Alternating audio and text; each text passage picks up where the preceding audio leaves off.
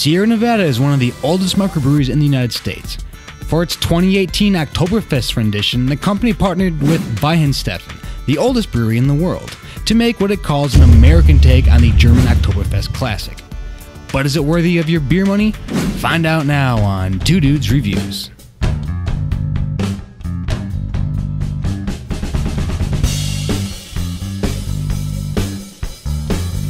What up, guys? Yeah, today we have Sierra Nevada's Oktoberfest. Now, they did this in conjunction. I probably already did this in the introduction. Maybe, I don't know. Don't listen to what I'm saying. They did this in conjunction with Weihenstephan's brewery out of Bavaria in Germany. And so, if you're going to get an American Oktoberfest, you might as well do it with a beer that's paired with the oldest brewery in the world. So, that's actually what stopped me, and I took notice. That's why I picked it up. But anyways, I'll crack it open. So while I'm pouring this, if you want to check out the subscribe to the Instagram channel, that'd be awesome. I kind of preview the beers that I'm going to review, and you'll get a heads up on all that stuff, so you'll know what's coming down the pipe and all that good things. As I'm pouring this, for some reason, the Oktoberfest beers for me seem to be the ones that I accidentally kind of miss the time period. Because these Oktoberfest beers are sandwiched so close in between other seasonals. You know, you have these summer beers that last pretty much through the end of August, maybe trickling into September, depending on where you live. And then you're going to start getting the pumpkin beers mid-October, maybe earlier, maybe the beginning of October.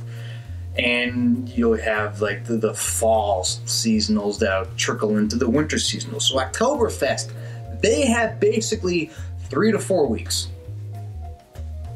That's it. And so it's a very limited time for a seasonal beer. So you kind of, and it's really a jumping off point from your lighter summer beers, your shandies, your really super light wheats, those that do the Goza beers, sours, whatever. Is a really jump. I mean, you're jumping off the deep end from that to an Oktoberfest. But anyway, so that's that. But anyways, let's get in the review and check out the smell. Mug is sticking to glass.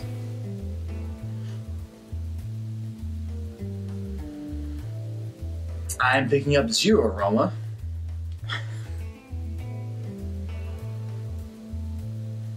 I'm not kidding. I don't smell a damn thing.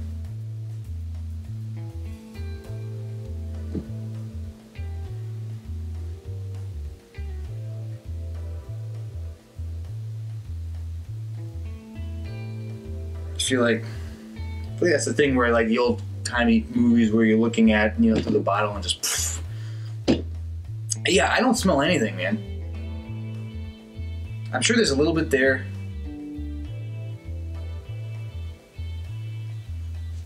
I'm not getting a whole lot of any kind of aroma to it, so I guess I can't really review the aroma. It doesn't smell bad or good, so I'm going to give it a middle.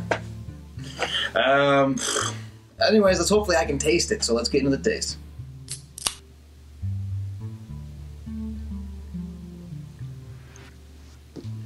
There we go. There's taste to it. Thank God. I thought I was drinking air, or smelling air.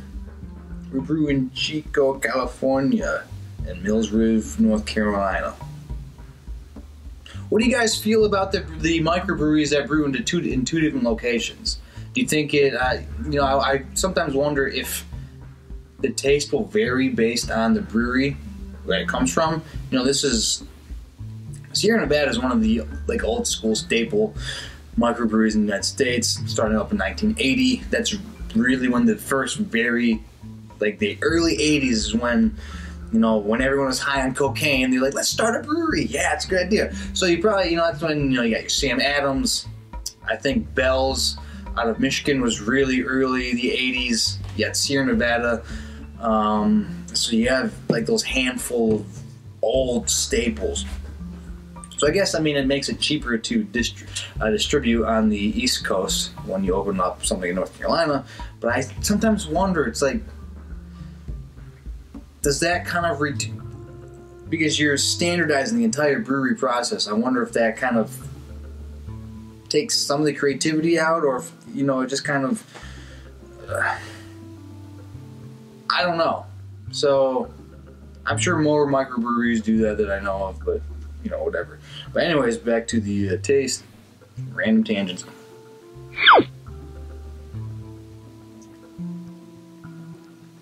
You know, it's kind of a bit of a brown ale, a little nutty. No bitterness to it. There's almost like a little tail end creamy thing going on. A hint of that.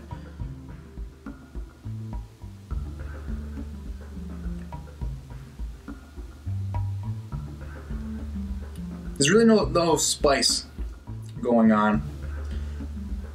That's what I like, the winter beers that have almost an Oktoberfest taste to it, but a kind of holiday spice thing going on. That combination is always great for me. I love that. But no spice. It's just kind of nutty. It's not heavy, not bitter. A little cream at the end.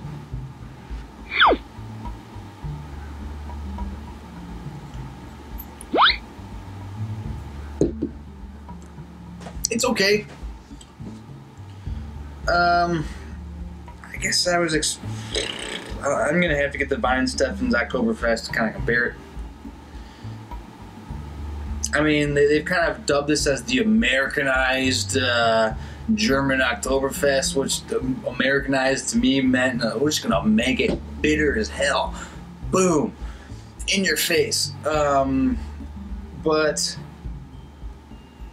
yeah, for an American take on the classic German Oktoberfest, I don't really, I don't know what I'm getting. It just kind of tastes like your standard just brown ale. There's not, you know,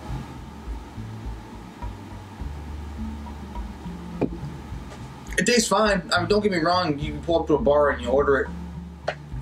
You know, especially at like a sports bar, you don't want something like super heavy, where you know I can kind of keep going with this. And this is 6% alcohol, so it's a little stronger, but than your average general beer. But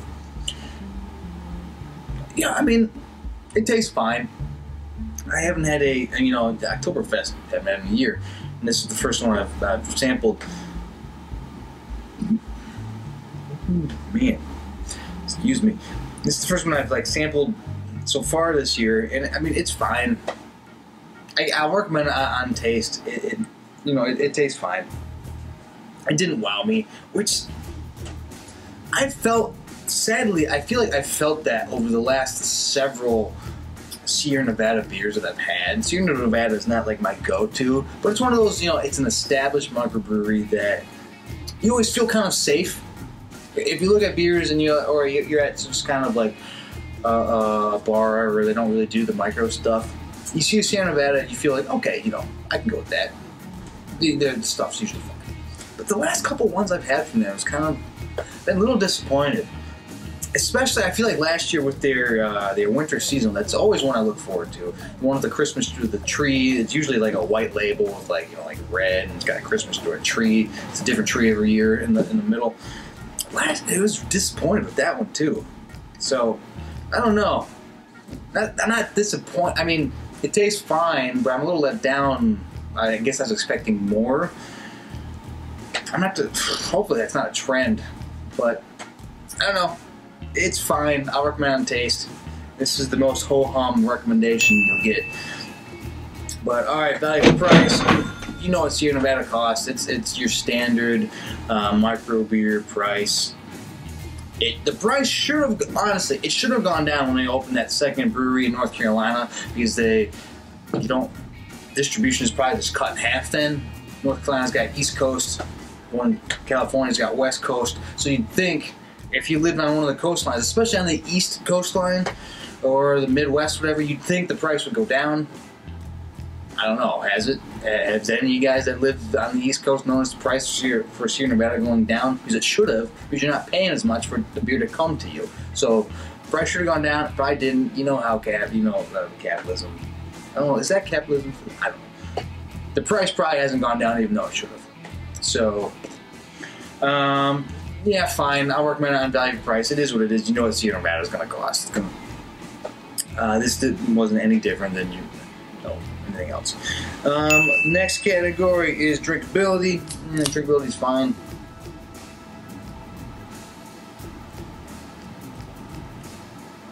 It tastes fine. It's honestly, you get more water taste than I was kind of hoping. I thought, but you know, I don't know. I haven't had a ton of Oktoberfests in the last year or so, so maybe I'm just waiting for those heavier seasonals to kick in.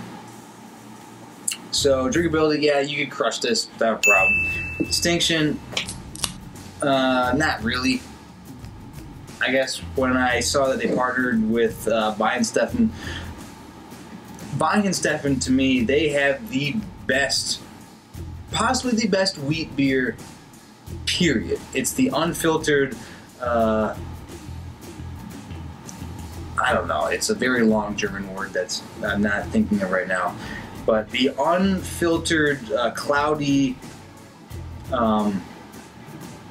wheat beer from Weihenstephan is, to me, I mean, it's like perfection. It is as good of a wheat beer that you will ever have. And I'm a big Belgian, I mean, I will take Belgian beers over German beers simply because Belgian's got more variety, and I love a great Belgian wheat.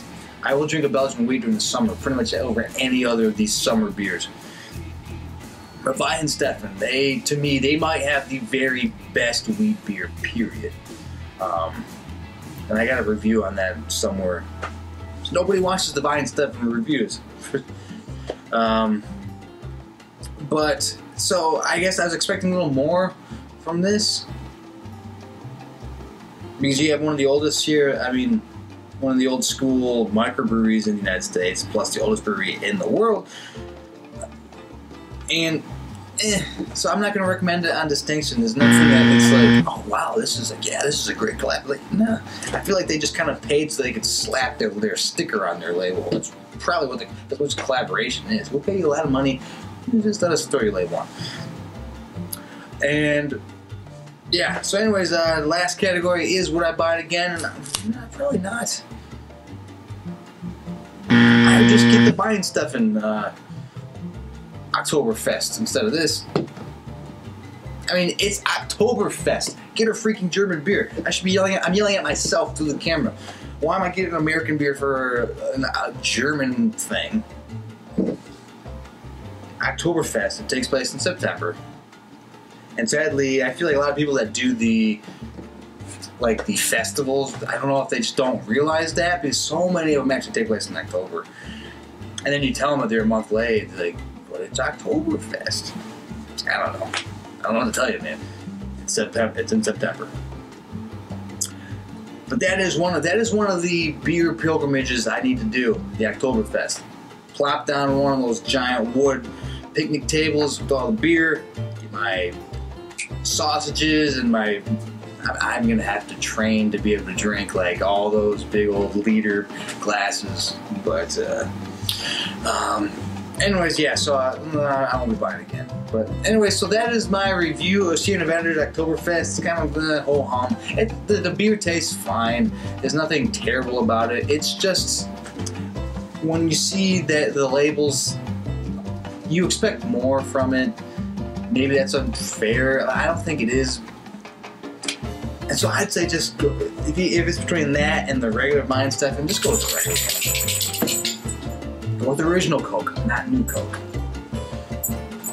So anyways, yeah, that's the review for Sierra Nevada Oktoberfest. Like, subscribe, do whatever. Dogs are visiting. But anyways, yeah, so for myself and the beer, take it easy.